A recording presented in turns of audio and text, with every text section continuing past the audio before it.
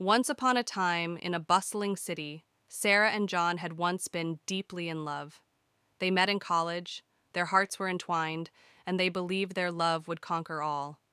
But life had other plans, and they drifted apart, each pursuing their dreams in different cities. Years passed, and life unfolded for both of them. Sarah became a successful architect, and John a dedicated lawyer.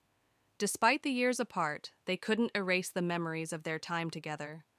One fateful afternoon, serendipity brought them together at a crowded coffee shop. Sarah, lost in her thoughts, accidentally bumped into John, spilling her coffee all over him. Embarrassed, she stammered, "I'm so sorry. I didn't mean to." John, however, interrupted her with a warm smile. "No need to apologize. It's been years, but I still remember your clumsiness." Their laughter broke the ice, and they decided to catch up. Over coffee, they reminisced about their shared past, their dreams, and their journeys apart. The connection between them felt as strong as ever. As the evening sun dipped below the city skyline, John confessed, "I never stopped loving you, Sarah."